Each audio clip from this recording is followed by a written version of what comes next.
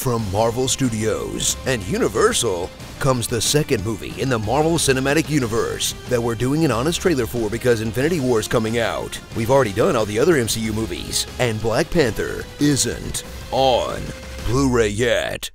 The Incredible Hulk. Meet Bruce Banner. No, not the one people like. Who's that? He never played the Hulk, did he? No, you know the one I'm talking about. The Death to Smoochy guy. There he is. Ed Norton shines as the first Marvel actor to show off how many crunches he did for the part. Abs. And he's bringing his incredible range to a role that has him act like he's on Xanax. I know a few techniques could help you manage that anger very effectively. Zip it. While off camera, he's bringing his incredible ego to a full rewrite of the script under the fake name Edward Harrison. Do you want to get Terrence Howarded?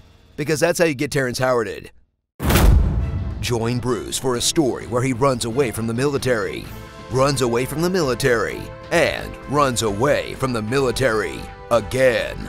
But sometimes when his little Fitbit thingy hits 200, he'll turn into the Hulk, an unstoppable rage monster that's actually a huge danger to the entire planet, the economy of Brazil, and all of Harlem.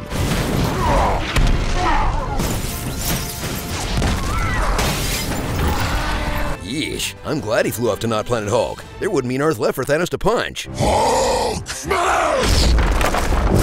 Before Gwyneth Paltrow took a 4-year hiatus, and before Natalie Portman took an indefinite absence, I dumped her. It's a mutual dumping. Liv Tyler dropped off the face of the MCU without so much as an Easter egg. Stand and smile as the actress spends most of the movie standing and smiling, as she doesn't get anything or even anyone to do. I can't get too excited. Not even a little excited.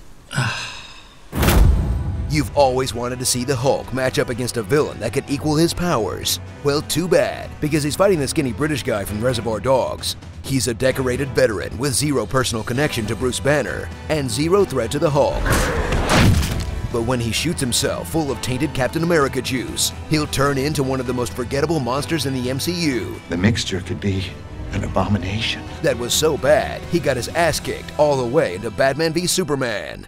Ugh.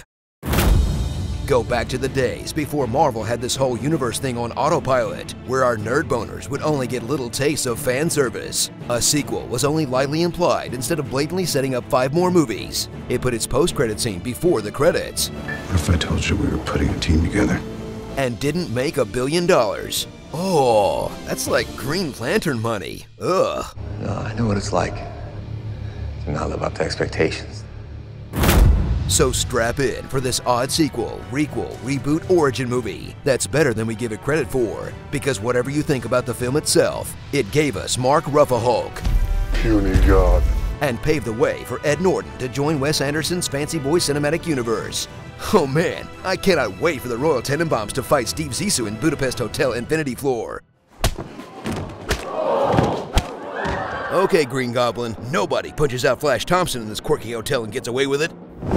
Starring I Am Jack's departure due to creative differences, Iggy Pop, Like a Ross, y'all got an Iron Man suit that needs voicing, and Teenage Mutant Ninja Heroin Addict, the Disposable Hulk.